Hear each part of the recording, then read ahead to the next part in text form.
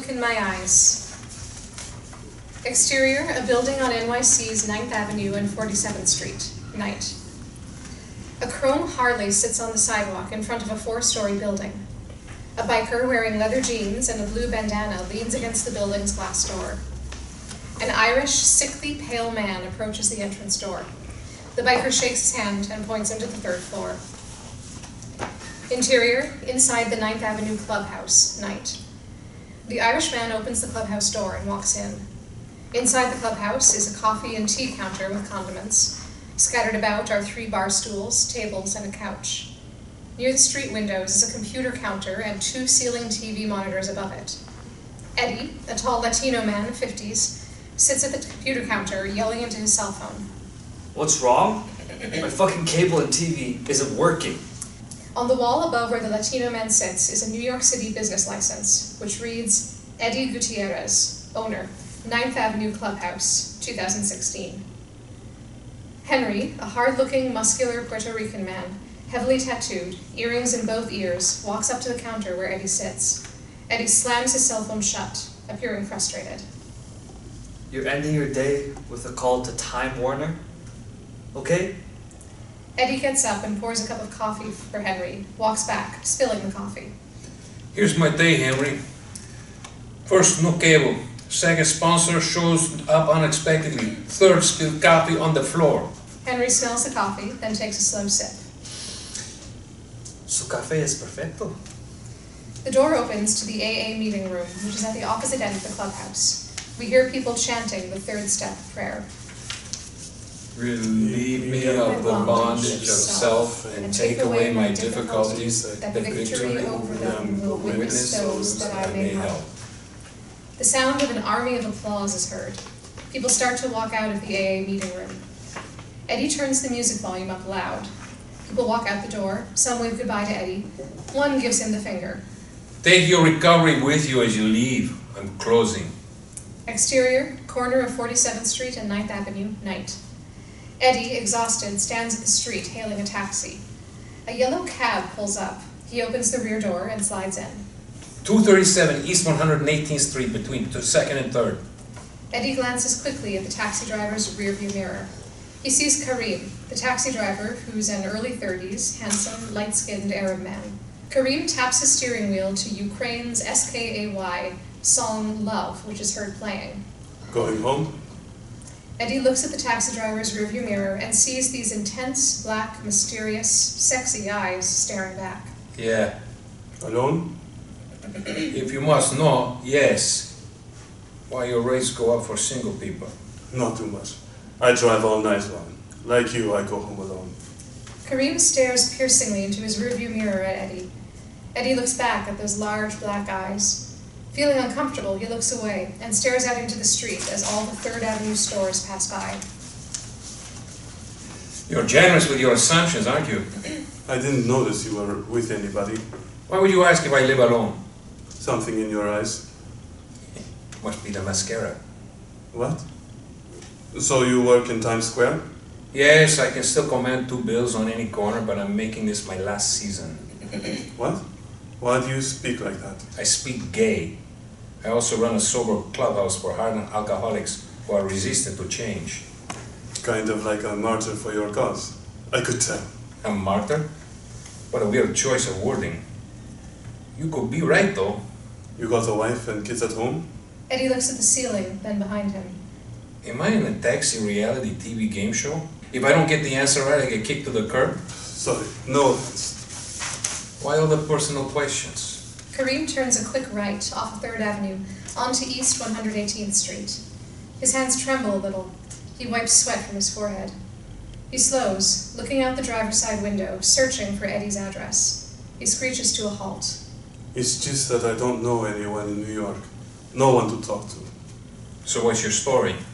Karim puts his gear shift into park, turns around, and with an intensity in his eyes looks right into Eddie's eyes.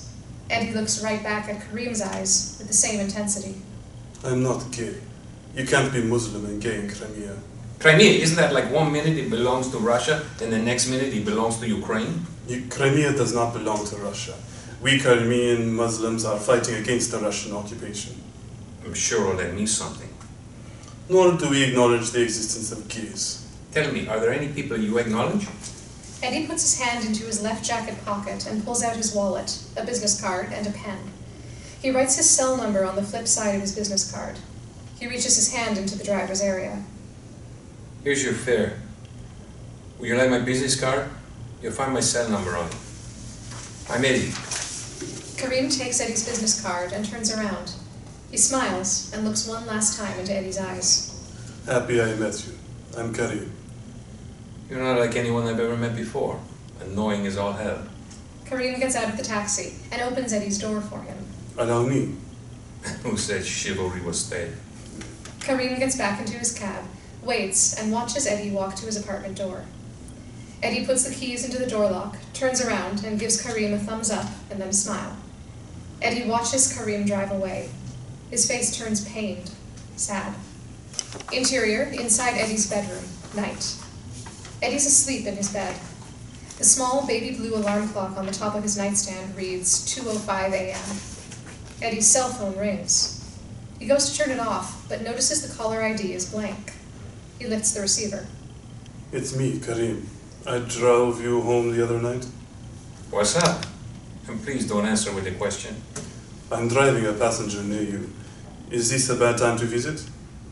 Do you need my address? Eddie gets out of bed and walks to his living room and looks around. What am I doing? I'm too old for this. Oh well, where's my silver fox shoulder wrap? The living room is beautifully furnished with expensive antique furniture, a fireplace, and a mantel. On the mantel is an array of pictures. Above the mantel is a mirrored antique oak-framed clock that reads 1:02 a.m., August 1st, 2016. Eddie looks into the mirrored oak clock. You're letting a complete stranger into your home at 1 a.m. Again. The doorbell rings. Eddie opens the living room door. Karim smiles and walks in. He's 5'9", medium build, light olive brown complexion, thick dark black hair cut short with bangs covering the top of his forehead. He sits on the couch. Last night you said you weren't gay. It didn't exist wherever it is that you're from. Why are you here, Karim? Karim takes a deep breath. He grabs Eddie's hand and pulls him towards him. Eddie sits next to Karim. They exchange a long look into each other's eyes. That's only fair. Look, I'm not gay, but I know you are. Not the best introduction, but that'll do. One time. Doesn't make you gay, right? Am I reading you correctly? Would this be your first time? God, does that bring out the artist in me? Oh. Eddie stands and holds Karim's hands, pulling him up towards him. They walk into Eddie's bedroom and lay on his bed. Afterwards, they turn, looking into each other's eyes. Eddie slowly gets up and walks to his chest of drawers. There's a CD player on it. He inserts a CD. Here's a song I played after you dropped me off. It's about the effect your eyes had on me as I saw them in your rear view mirror. He returns and sits on the bed, staring at Karim. Eddie starts singing softly to Karim the Chantel's song, Look in My Eyes, that is heard playing. Look in my eyes and tell me you're the one for me, and that our love will always be. Wow, old school, but beautiful music. I've always lived vicariously through music. Certain songs talk for me. This is one. Eddie gets up and walks toward the living room, Karim following right behind. They sit on the couch. They exchange their eyes once again. How are you? Feeling-wise? I'm not sure. How am I supposed to be feeling? Just feel only with your heart, Karim. Do not feel with your head. I have to get back to work. So sudden? Just like that?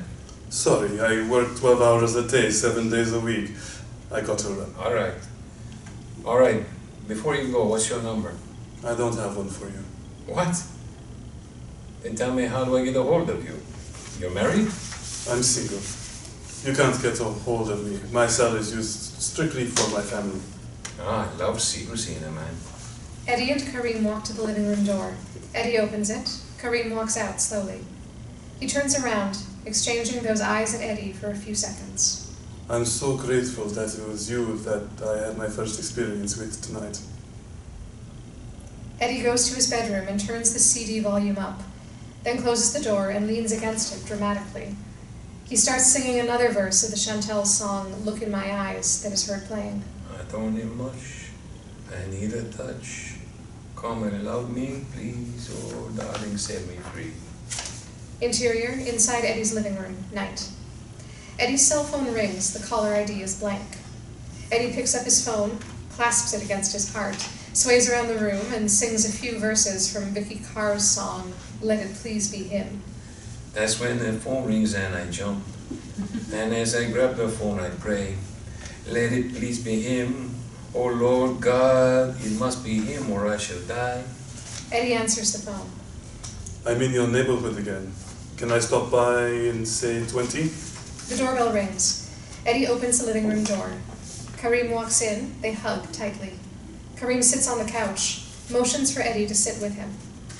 You're my first gay friend, number 2 Iris. Someone who will show me a new way. We'll both show each other a new way. Do you have a partner? I did. I do. Paul was a long-term HIV survivor. He died 3 years ago. And you've been empty since? At times it's just unbearable. You don't know what it's like. I do know. In 2014, Russia invaded Crimea. My father was a leader of the Tartars, a Muslim insurgency group fighting the Russians. Give me time to comprehend all that. The Russians killed him. The hatred from my mother and my 2 brothers toward anything Russian is why I'm here in New York City. So you too come with a heavy heart. Sad, isn't it? We were both powerless to do anything. I'm not so sure of that. Interior, inside the 9th Avenue clubhouse, day. People are putting up Thanksgiving Day decorations and a sign stating what hours Thanksgiving dinner will be served and the need for volunteers to help. Eddie and Henry sit at the oak dining table, sharing coffee and donuts. I have someone new in my life. He's a 31-year-old taxi driver. You okay with the age difference? That isn't what concerns me. He has such beautiful qualities. Handsome, sensitive, caring. What? The only time I see him is 1 or 2 in the morning. So you're a booty call. Nothing wrong with having a taxi driver around that delivers. I can't get any personal information out of him, nothing. Not even his cell number. Why do you think all the secrecy? He's Muslim. I'm his first gay experience. We can all recall a time when we were afraid of being found out. You said Muslim. It has to be difficult for him. There's a part of me that says it might be something more than that. Confront him. Ask him if he's keeping anything from you. Interior, inside Eddie's living room, night. Eddie and Karim are sitting on the living room couch, eating pizza. The TV is on, but not loud. You once said gays don't exist in Crimea. How can that be? Recently, these Muslim terrorists made the family of a gay man blind him and throw him off the roof of his home. I get it. His death was for everyone to see. And the Russian government is so openly hostile toward gays. Now you know why they don't exist. When I was a kid, about 13, I went and confessed to the Irish priest about the sexual experiences I was having with the boy. You felt guilty that it was wrong? No, I went for understanding. That priest told me I was going to hell. I was ruining my body and I would eventually go crazy. Not too understanding. What did we do wrong?